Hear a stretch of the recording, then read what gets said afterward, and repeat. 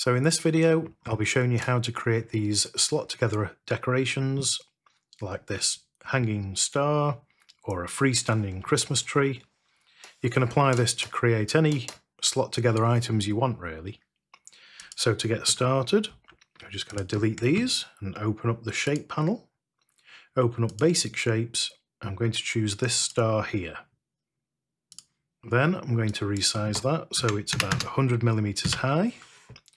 I'm going to align it horizontally and align it to the bottom. From here, we need a rectangle. I'm going to create a rectangle. I'm going to unlink this aspect ratio so we can alter these separately. I'm going to choose this one to be 100 millimeters high. And because I'll be using 3mm material, we want this to be 3 millimeters wide. And again, we need to align horizontally and align it to the bottom, so it's in the center of the star. Now, we're going to need two of these stars, one with a slot at the top and one with a slot at the bottom. So I'm just going to copy and paste and move this over. Now we can look at this one first. Now, we want the slot to be about halfway on each star. So I can change that to be 50 millimeters. There we have a rectangle, which is half the way of the star. If we select both, we'll need to use one of these operations, but we need to make sure that the slot hole is completely over the star. So we want to get this double arrow, not the cross arrow with 4. We need the double arrow so we can just scale it up just in this axis here, just so it's over the star. Then we can select both and use subtract. That then creates the slot hole, 3 millimeters wide for your material and halfway down of the star. And we can do that again. But when we alter the height, it always goes from the top left-hand side of the bounding box.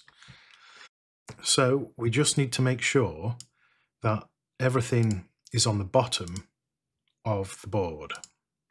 So again, we're going to align to the bottom.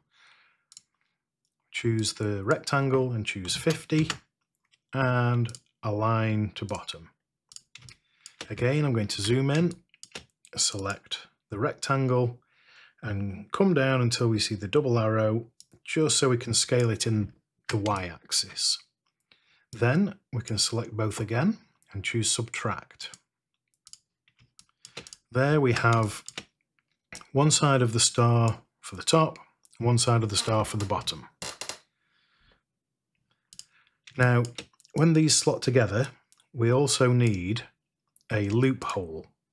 Now, we can't really put a loophole on this side because we need it to slot in. So we need a loophole here.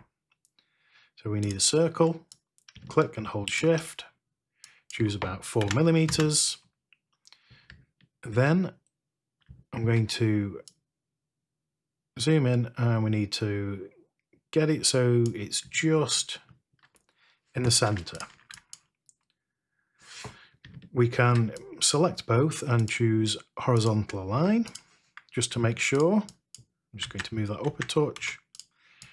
And then we're going to go to outline by 2 millimeters and confirm.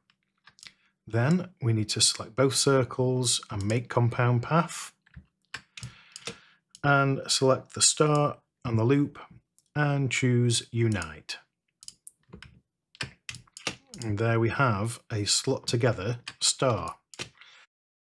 So just finishing up, we have the slot together star, and when slotted together you may need to add a little bit of glue on this side so it doesn't fall out.